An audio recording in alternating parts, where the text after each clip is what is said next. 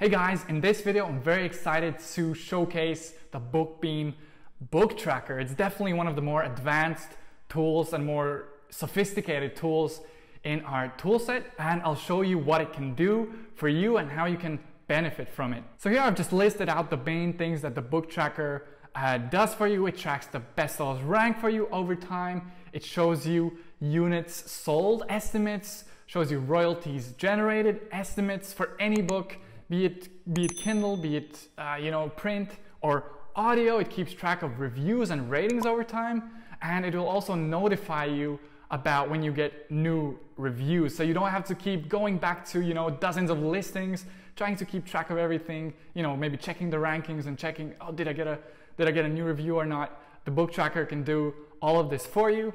And another big thing that it does is it tracks keyword ranking performance, but more in that shortly. So essentially the benefits of the book tracker and why you should actually care. We all know nobody really cares about features, everybody cares about the benefits. So here are the benefits. The book tracker will help you to save time and hassle of having to, as I mentioned, jump around, look at different listings and keep track of things, especially when when you get deeper into into self-publishing. It is more challenging to keep track of things. So that's definitely something that software can help us do.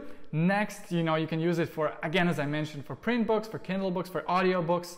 All of them are great, and it will work with all of them.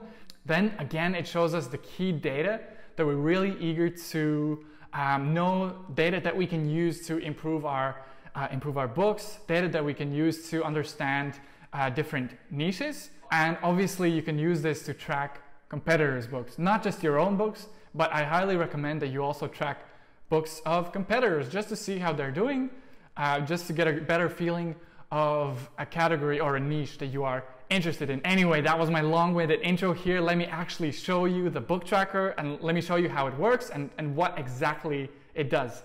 All right, guys, so let's say you are interested in tracking this book right here, and there's a couple of ways you can add it to the book tracker. The easiest one probably is, well, the two ways are to either grab the ISBN 10 or the ASIN for Kindle books, or you can grab the URL, which is, I just think the URL is a slightly easier option out of the two. And then let's go over to the book tracker tool and let me just paste in this URL that I just copied. It already knows that it's the .com marketplace.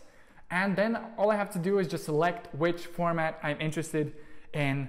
And right here, I'm interested in the book format, not Kindle, not audio, book, which Amazon usually means by book, they mean print. So there we go, this book has been added to our book tracker, and we see a nice summary of the key data points. And note that I'm saying summary, there's much more behind this. What are we seeing? We're seeing the bestsellers rank, nice. We're seeing the trend, that's already getting better, I like this. We're seeing that this book has been really jumping in the past, during the past week. The BSR has been really fluctuating, which is quite interesting. Maybe that's due to just demand. That might be due to also, how the publisher has been running their ads. That also might have something to do with it. But we're seeing that it's been fluctuating quite a bit. And then we also see the ratings. We're seeing it has 4.5 stars, which is very good. And we see how many ratings there are. There's 83. And then another thing here that we see is +3. What does that mean? That means there are 3 new ratings. This is how Amazon terms it, ratings instead of reviews. So try not to get too confused there. So we see that there are 3 new ratings added to this book, and it's such a simple feature, but I think it's one of those things that really saves you a lot of hassle kind of monitoring how the review situation is going on in your listing on Amazon. But guys, as I mentioned, this is just the summary, this is just the tip of the iceberg. If we click anywhere on the book tracker section, click anywhere, what will happen is book tracker will expand vertically, and it will provide us with more in-depth data, more in-depth information about this book. And what specifically does that mean? So first of all, it's going to just show us the BSR numbers. How has the bestsellers rank been trending over time? We're seeing here that it was lower at the start of the month, at the start of these 30 days, and it trended up Perhaps again, the publisher increased the ad spend, perhaps it was just demand in the market, but we see what's going on very clearly and transparently. And not only that, so it also shows us the estimated royalties. So we see how much this book, roughly how much this book has been generating for this publisher or for this author. So we see it's been generating $20 on the medium end, 18 or around 18, 17 on the lower end. And on the high end, it's been generating $25, roughly $25 per day. And how do we calculate this? We're using as many data points that help us to get to the real number, as close to the real number as we can. We're using our in-house estimates, first and foremost, to estimate how many sales this book is generating. And then obviously we use price to calculate the royalties, and not just the price now, we're using the price over this time period. So, you know, this publisher could have a price that was much lower 2 weeks ago. It could have been $5 instead of $8.95 as it is now. So we're just using all the data points to make this data as accurate for you guys as it can be. And the last thing over here in this tab, you can also switch from bestsellers rank, from viewing bestsellers rank. You know, maybe you're not interested in BSR, you don't really know what it means, you don't really know the difference between 2,000 and 20,000, other than that 2,000 is selling much more copies. So for those of you guys who prefer to look at estimated sales, we've also created the option to look straight at estimated units sold. So here we're seeing it's 18 to 23. In this day, on the higher end, it's 21 to 27, roughly, based on our knowledge and estimates. And so this just makes up for what Amazon does not give us. Next, let's go over to the review history. So the review history, much like the name, I think, indicates, it just shows you how the reviews have been developing over time. So first of all, we see how many reviews, or again, ratings, as Amazon has now called them, how many overall ratings there are. So we see it was 75 at the start of 2 weeks. Actually, let's look at 3 months data instead. So here we see, you know, a bunch of data. We see that 3 months ago, this book had only 28 ratings, and we see how it has been slowly but steadily, slowly but surely been trending up over time, and now it's way up at 82 ratings. The star rating, which is, you know, 1 to 5 stars, the average has been, it has been quite steady at 4.7 and 4.8. It's just been going back and forth. We can see that over here as well. All right, so next let's move on to keyword rankings. Keyword rankings are right here. I'll just click this and it's going to navigate to this graph over here. So first let me explain. So what is keyword rank? So what a keyword ranking is, I would enter a keyword into the search bar right here. Let's remove this 6 to 8. And I would just look at how this book, which this book is in the rank for this specific search term. And obviously you can enter any search term you like. You can enter activity book for kids, books for kids, word search, connect the dots, any of these keywords you can enter into the book tracker. And what the book tracker is going to do is it will track the performance for your book for each of the keywords of your choosing. So let me add a couple of keywords. Let's do activity book for kids, activity book for kids ages 6 to 8. We can also do books for kids. Obviously the ranking is going to be lower for that one. And then next we can do connect the dots, for example. I mean, this is a classic case of a, I guess you could call it a low content book.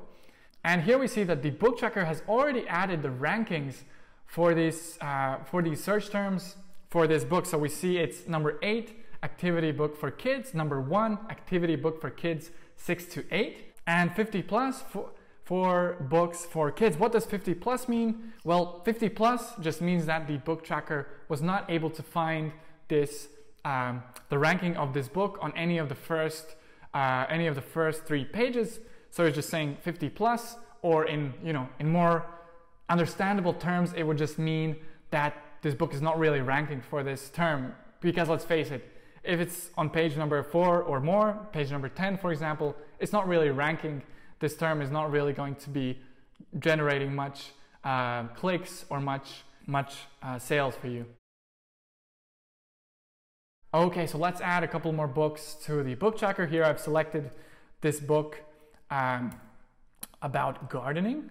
Plus track new, again, enter the URL, books, start tracking. And again, here we have all of the data for this book. So here I'm going to actually use the Kindle book version of this book. You can copy the URL, or I'm going to copy the ASIN. Control C, plus track new, enter it here into this field. I'm just showing you, an alternative method to add a book using the ASIN. And we just tell the book tracker that it's a Kindle book and start tracking. And here the book tracker is going to add this book to the list as well. And just for fun, let's also add an audiobook. Again, we'll grab the ASIN or the URL. Paste asin.com is what I'm interested in. Audiobook, start tracking. And there we go. We have data for this book as well. For the sake of full transparency, you won't always have a full tracker of data immediately. We see here for this Kindle book, the book tracker will need some time to pass for it to start showing data. That's due to some current data challenges that in the future we aim to work around. But for now, you will need some time for the BSR graph to build, much like for the keyword tracking as well.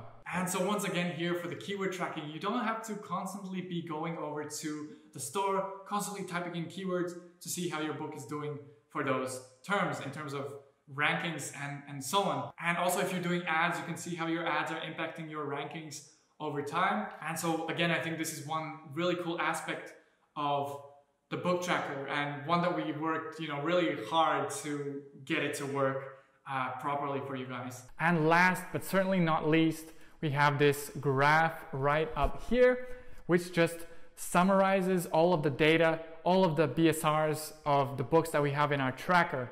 It can get a little bit messy. I won't lie, it can get messy once you add a huge list of books in your tracker. And for that reason, we made each of these lines kind of editable. So basically, you're not interested in this book, just remove it, and book tracker will remember that you clicked it, you kind of removed it from the summary graph there at the top, and you can just kind of be keeping track of only the books that you are interested in right here at the top. So guys, that is the book tracker and all that it can do for you, save you time and give you insights that you probably otherwise would not have gained. There's already plenty of things that I have in my mind that we would like to build on top of it in the near future.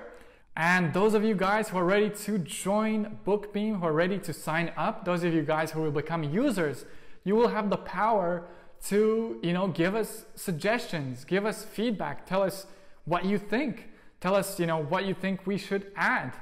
And based on that, we will also navigate kind of the next priorities of what to build next, of what to fix, if there is anything to fix. That is kind of a voting power that the users will have. All right, guys, I will meet you in one of the next BookBeam tool showcase videos. Until then, bye-bye.